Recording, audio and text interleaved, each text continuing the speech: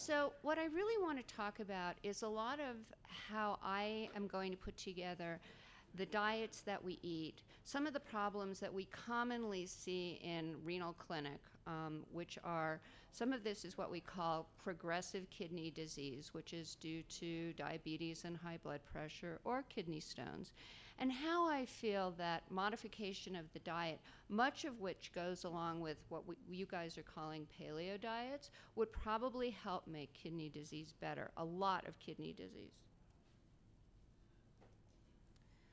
And so that's what I just said.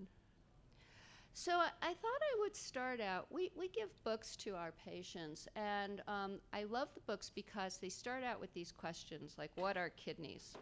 And here I'm going to actually talk a little bit about what is chronic kidney disease. So there are some kidneys. Typically they're about 6 inches or so. And you can see in the picture, let me see if I can get an arrow here. Yeah. So you can see over here, these are the filtration systems in the kidney. So that's half of what the kidney does. These are the glomeruli. And then these are the reclamation and excretion systems, the kidney tubules. And this is a completely healthy kidney where the glomeruli are nice and open, the tubules are nice and open. You don't see any signs of inflammation anywhere. Inflammation is in dark blue. Over here, on this side, this is a kidney with advanced kidney disease. So all of the glomeruli, so here are the glomeruli over here, they've all turned into scar tissue. Okay? Here are the blood vessels over here. They've gotten really, really thick. Okay? And you pretty much don't even see any tubules at all. They've just all disappeared. So when we talk about chronic kidney disease, this is really what we're talking about. Basically, the structure of the kidney has been completely destroyed and replaced with scar tissue. And the vast majority of what we see is due to vascular disease. So while there are some types of kidney diseases that children get, or due to infections or due to changes in the immune system, the vast majority of what all kidney doctors see is related to progressive vascular disease, which is due to diabetes, number 1, high blood pressure, number 2, 3, atherosclerosis, and associated with obesity, and which gets worse over time. So that as the decades pass, and you can see over here, so where's my little arrow? As the decades pass, the blood vessels get more and more destroyed. The amount of blood getting to the tissues gets less and less, which means the oxygen to the delivery to the tissues gets less and less.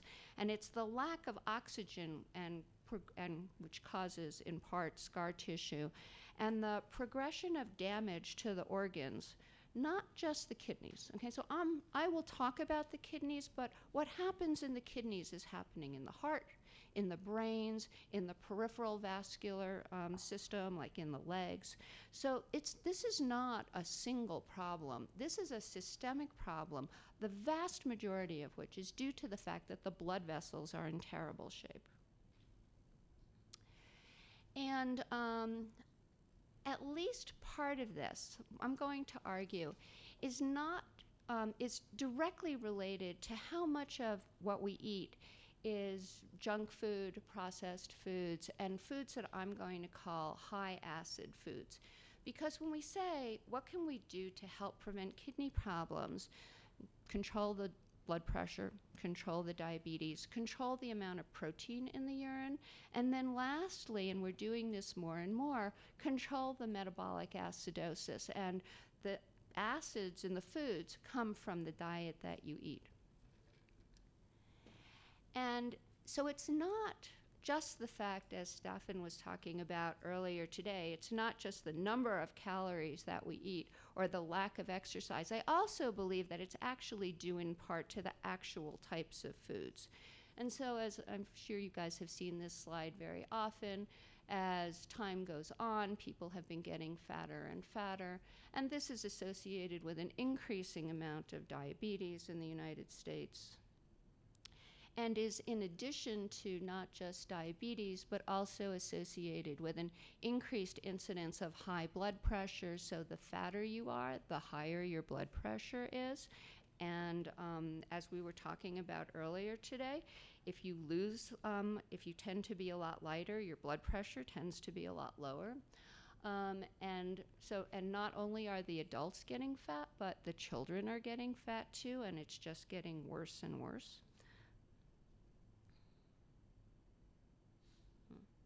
Okay.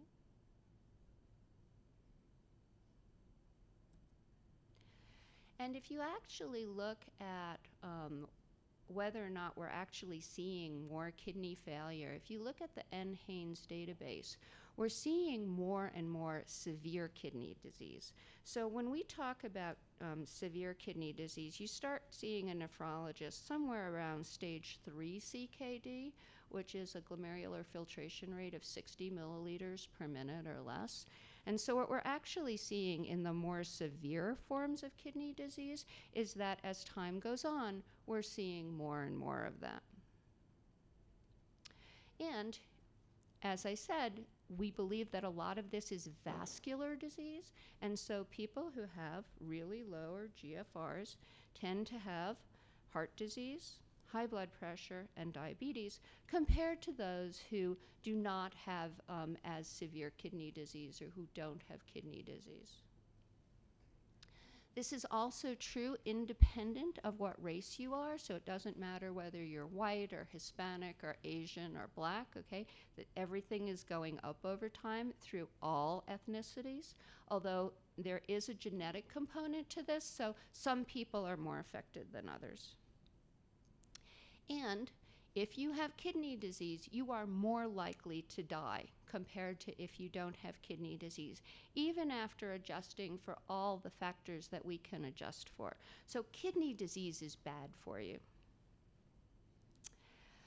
So if we're saying that it's obesity and diabetes and high blood pressure and hyperlipidemia that are causing the problems with the blood vessels, then what kind of information is there out there that says that fixing these problems would potentially help improve kidney function? So there are no studies that have actually looked at this, because it actually takes decades to see whether or not kidney failure is progressing and whether or not diets would affect that.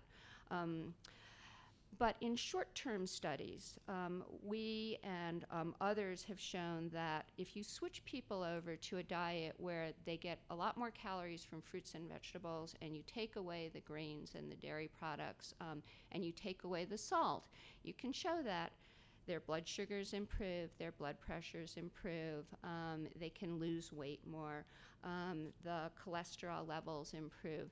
And one of the things that we showed in our couch potato study was that the vascular tone improved. So what we were doing was measuring what would they call flow-mediated dilation, where you put a blood pressure cuff on somebody's arm and keep it on for a couple minutes, and then you take it off and you see how much the blood vessels dilate. And even after only 2 weeks on a paleo diet, our couch potato blood vessels got more elastic. And if we're talking about this is a vascular problem, then even short-term studies have shown that maybe there's some improvement in the way the health of the blood vessels. And so I believe, although nobody has proven, but I believe that all of these things would be reasonable things to try to modify if we're trying to take care of people who who either have renal disease or have a high chance of having renal disease. The caveat, of course, is that by the time they actually get sent to us most of the time, they have like this much kidney function left. And at this point, it's too late to do anything. At this point, we're talking about, the last couple of cc's of GFR and how long before I have to put them on dialysis. It is too late to do anything at that point. The kidneys have completely scarred down, and you can't treat them with these kinds of approaches. But where you can do something, and where I feel it would make the most sense, is in the people whose GFRs are still in the 60s or the 50s, where we can potentially do something where there's functional kidney tissue left, where hopefully we would be able to actually help people. And so, and right now, that's something that the kidney community is just starting to try to take a look at, and I believe that we will see more and more of this in the future, but that's where I think we have to put a lot of our effort.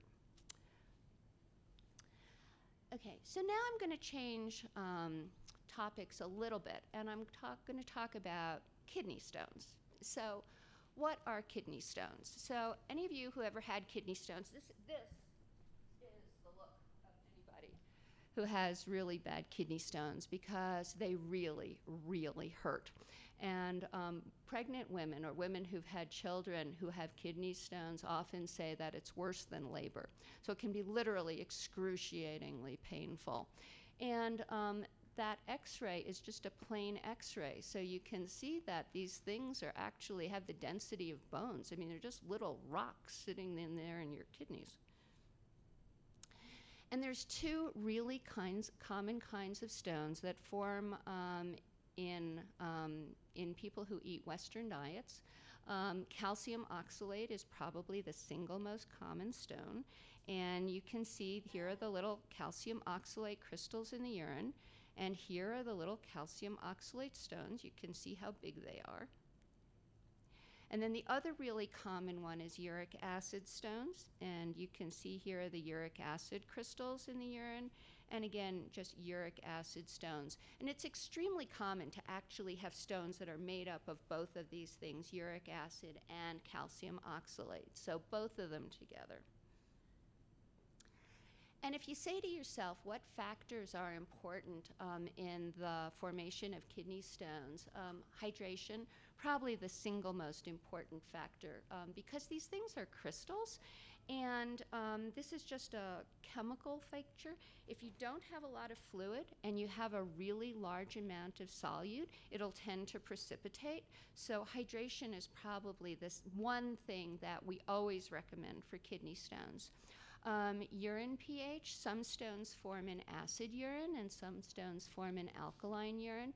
Western diets, which are acidic, tend to cause acid urine, and that's why calcium oxalate stones and uric acid stones are the most common.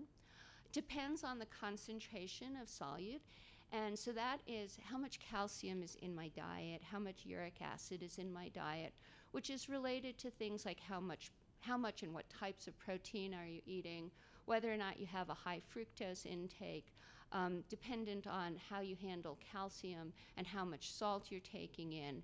And then more and more, we're beginning to appreciate that people who have stones tend to be overweight and have metabolic syndrome too, especially these common kinds of stones like calcium oxalate stones and uric acid stones. And so we're beginning to see a lot of overlap now. So hydration, as things get warmer and warmer, we've always seen a lot of kidney stones at warmer latitudes, and as the climate temperature has been going up and the temperatures have been rising, we're actually seeing increased incidence of kidney stones now in more northern latitudes because of the higher temperatures, and presumably because people are not drinking enough fluid and not becoming adequately hydrated. Fructose. This is both total fructose intake and fructose corn syrup or free fructose intake. And pretty much it doesn't matter what group you look at. So NHS1, NHS2, HPFS, these were all large cohorts of younger women, older women, and men. And it really doesn't matter what your age is or what your gender is. If you have a very high fructose intake, you're going to have a greater incidence of uric acid stones. And this has to do with the fact that to break down fructose, you have to release a lot of adenosine monophosphate, and it's the metabolism of adenosine that leads to the production of uric acid. And I don't expect you to read this slide, but this is those same 3 groups of people. And if you look at just their BMI, okay, as their BMI increases, the risk of kidney stones increase. So it's not just obesity, okay? It's actually, where do you put all the fat? So the people who tend to have the most problems are the ones with the highest waist to hip ratio. So it's not just how fat you are, it's where do you put it. And if you're saying that people who put their fat around the middle are more likely to have metabolic syndrome, again, more evidence that there's something about metabolic syndrome that predisposes you to kidney stones. Now let's talk about calcium intake. This is from the studies of osteoporotic fractures, where they actually looked at calcium balance.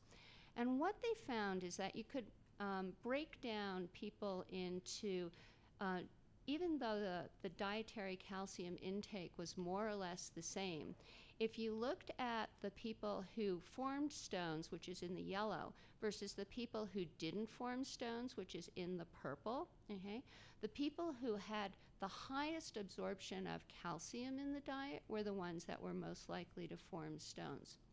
And then the other thing that you see about that from this slide is that there are really 2 groups of people here, okay? One group of people who actually their intestinal calcium absorption doesn't change very much, and another group of people who on a higher, who have a tendency to reabsorb calcium, which you would think would be an evolutionarily advantageous thing in a low calcium environment, but in a high calcium environment might potentially be bad for you. And if you're one of these people who tends to absorb a lot of calcium, if you're eating a low acid diet, in fact, you don't dump a lot of that calcium into the urine. But if you eat a high acid diet and you're a stone former, okay, you're much more likely to put all of that calcium into the urine. And the more calcium that's in the urine, the more likely that calcium is to precipitate and cause stones. So if you're saying what is a Western diet, well, it tends to be a high dairy product, a high dairy diet, a high acid diet. And if you're one of these people who's predisposed to high intestinal calcium intake and you're eating a highly acid diet, you will be more likely to get kidney stones compared to this other group who in fact don't get kidney stones. And if you actually do a balance experiments, what this shows is that at a very high acid balance over here, okay, these people are actually in negative calcium balance, okay? And this is where the idea came from, that in fact, we're pulling the calcium out of the bones, and that if you're in high acid balance, you may be actually dissolving your skeleton away in order to be able to actually buffer the acid in the system, and the calcium is just dumped because that's a byproduct of breaking down the base buffer in the bones. And if you say to yourself, where is the acid in the diet coming from? Well, all foods contain acid precursors, which are sulfates and phosphates. But only fruits and vegetables, and that's over here, contain the base precursors that are metabolizable to bicarbonate. So again, if you're eating a Western diet, so high in grains, high in animal foods, low in vegetables, you're going to be eating a high acid diet. And this just shows you, again, these are balanced studies, that high acid diets tend to cause higher urinary calcium excretions compared to lower acid diets. And it turns out, independent of everything else, the more factors you have for metabolic syndrome, and we don't really understand this really well, the lower your urine pH is going to be. And there seems to be a problem with acid excretion in the kidneys. And so something about just the way the more factors for metabolic syndrome you have, the more likely you are to have an acid urine. And the more acid the urine, the more likely you are to get calcium oxalate and uric acid stones. And the more factors for metabolic syndrome you have, the more likely you are to be one of those people whose blood pressures go up when you eat a lot of salt. So it turns out that some people can eat all the salt they want and it doesn't do anything to their blood pressure. And other people, they eat just a little bit of salt and their blood pressure goes way up. And so when you're talking about kidney stones, especially these kinds of kidney stones, it turns out that salt is bad for you. And it's actually both the sodium and the chloride in the salt that's the problem. So the chloride in the salt actually exchanges with the bicarbonate. And so the higher the chloride levels, the higher the chloride intake, the lower the bicarbonate level and the lower the blood pH level. And by definition, okay, this means that you're tending to maintain your blood systemic levels at a higher acid level than you would otherwise. When you take the salt away, then the acid levels decrease and the blood pH and bicarbonate go back to their previous range. So chloride in and of itself is bad for you. And then the sodium, it's well known that when you deliver a lot of sodium to the distal tubules in the kidney, you exchange that sodium for a lot of calcium. So the higher your sodium intake, the higher your urinary calcium excretion.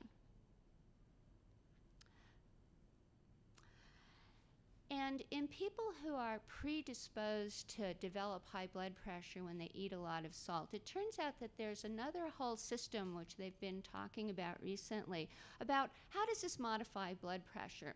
And it turns out that there's a nitric oxide system which causes your blood vessels to dilate. So as long as you're making a lot of nitric oxide, you'll tend to have low blood pressure.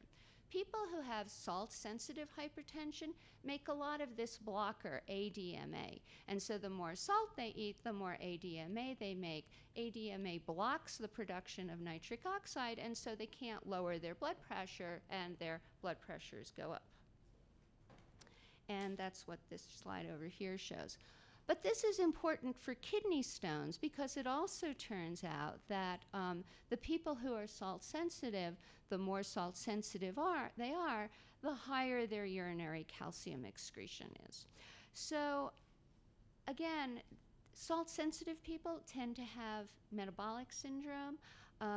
People who have metabolic syndrome tend to have lower urinary pHs. People who are obese tend to have kidney stones. People who are obese, especially around their center, are more likely to have kidney stones.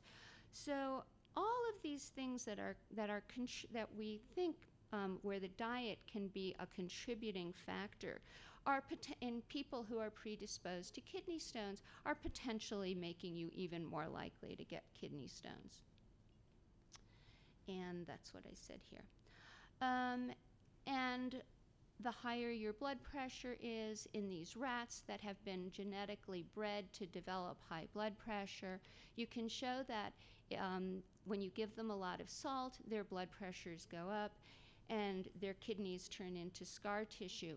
And by giving them enough base to neutralize the acid in their system, you actually keep their blood pressures under better control, and this helps contribute to keeping their kidneys healthier. And we also now have found from epidemiologic studies that people who are more likely to have stones are more likely to develop kidney failure. So the stones themselves cause you to have kidney failure. And my personal belief, the factors that predispose you to have kidney stones predispose you to having vascular disease too. And so it's a combination of both the specific things that are related to having kidney stones plus the more common things that cause you to have vascular disease that cause you to have kidney failure. And so what we're seeing now more and more is increases in the number of people who have kidney stones as well as the number of people who have kidney failure.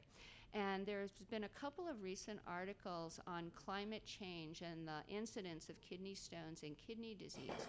And so in sections near the equator in, say, India and Sri Lanka and Central America, there now have, especially in agricultural workers who tend to be out in the sun for long periods of time and are not getting, presumably not getting enough hydration, there's been a marked increase in the incidence of both kidney stones and kidney failure in these people. And so really, we think that this is going to become more and more of a problem as the climate gets worse and worse. And so if I had to say, you know, do I believe that a diet where you can help improve blood sugar control, help improve blood pressure control, you know, possibly that would help you, you know, not be as fat, especially if you happen to be those people who are predisposed to having these things, especially if you eat a lot of salt, then a paleo diet might be something that would not only improve your chances of kidney stones if you're predisposed to that, but also progression to kidney disease. And in fact, just today, I just saw a new study that came out that showed that in the DASH diet, which is a diet which is low in salt and higher in fruits and vegetables, they followed like 14,000 people over 25 years. And it showed that the people who most followed the DASH diet were the ones who had the lowest incidence of progression of kidney disease. And that actually is the best data that I know to say that perhaps this really is something that, you know, we should really be trying, me as a kidney doctor, and people who are taking care of relatively healthy people who have some of these common problems, that this is something that we should really be trying to work on more. Unfortunately, most of the time, by the time I see them, it's too late to do anything. So this is sort of my plea for those of you out there who actually do take care of healthier people to try to do this. And I'm speaking not to the people in the audience, but to the people who might be out there and online who are watching this, who want to say, do I want to do this? And I think this is really something that we could really help people with. And then I just want to thank all of my collaborators. And this is what San Francisco looked like when I left the other day. So, you know, miserably cold and foggy. So anyway, thank you very much. I appreciate everybody listening. So.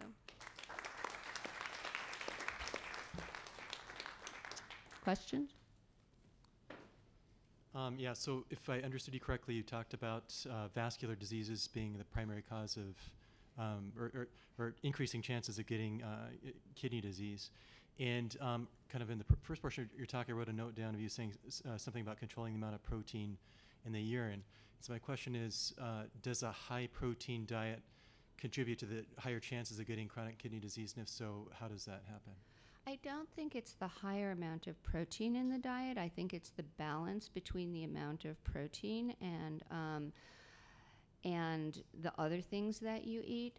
But the protein in the urine seems to be because of damage to the glomerular filtration membrane, which is due to, for example, the high pressure inside the glomerulus, or actual damage from the high blood sugar damaging the membrane, which then allows the protein to leak through. So those are the factors that we try to control in an attempt to try to make the membrane as healthy as possible. Hello. I've just finished my first year at medical school, and one of the things they taught us was that gout, the majority of people with gout are under-excreting uric acid. Mm-hmm. With the links between gout and Western disease, that got me thinking as to what your thoughts might be on how that was coming about. So it's if you under-excrete uric acid, that's probably a problem with uric acid transport into the kidneys, which may be a specific transporter problem, not specifically something you can do anything about. What you can do something about is how much uric acid you actually take in. And so that's where I think the ability to modify the your chances of getting gout actually come from. Okay, thanks. Hi. Hi. I was wondering if you could speak to people who do have kidney disease, whether that be stage 1 to stage 3 or 4, not necessarily on dialysis, and animal protein for those people. So I get, in prevention models, that's different. But when somebody already has existing kidney disease, is that, you see studies where that becomes an issue, but in the context of a paleo diet or a lower carb diet, is that, trying to figure out, Right. tease out those studies? So if you have advanced enough kidney disease, we actually limit your protein intake to somewhere around 0.8 grams per kilogram per day. I don't actually believe it makes a difference where the protein comes from. I think that as long as you don't have stage 4 kidney disease and a problem with potassium excretion, then, if you can then also make sure that you're getting enough base so that you can modify the acid in the diet from the proteins, that you're probably going to be okay. Thank you. Hi, thank you for your talk. I wanted to talk to you more about salt, Uh-huh. because I don't know if you differentiate between salt that's in processed food, regular table salt, sodium chloride with iodine added, and unrefined sea salt, with a lot of people that are in the paleo community eat. So from what I've read, and I use a lot of unrefined sea salt because it's got a lot of minerals in it other than just sodium. Mm-hmm. So is there, Right. what do you think about that? I'm talking about sodium chloride. Sodium chloride. All right. Right. So you're okay with, because a lot of people in the paleo community have reduced inflammation. We don't retain a lot of water. We tend to not retain a lot of salt. And we also tend to be low on minerals generally, just as a population. So I like to use unrefined Right. sea And salt. again, there is a population of people who can eat a great deal of salt and it doesn't seem to bother them. The older you get, the fatter you get, and the more likely you are to have metabolic syndrome, the more likely you are to have a problem with salt intake. Gotcha. I agree. I think your comment, though, about paleo in general probably leading to more kidney stones, it's sort of weird to just generalize paleo, because you got Dr. Wall's paleo, which is very, not high in protein at all and loaded with vegetables. And I wouldn't think a diet like that would lead to higher kidney stones. Okay, I think it's just a generalization. so kidney stones is a complicated issue, okay? Some of it is genetic, okay? Some of it is related, and a lot of it is related to urine pH. So I didn't talk at all about the kinds of stones that form in alkaline urine. So that's a completely separate topic. All I'm talking about are stones that form where the diet is a potentially modifiable factor in the production of these specific kinds of stones. Understood. Thank you. Mm-hmm. Okay, thank you.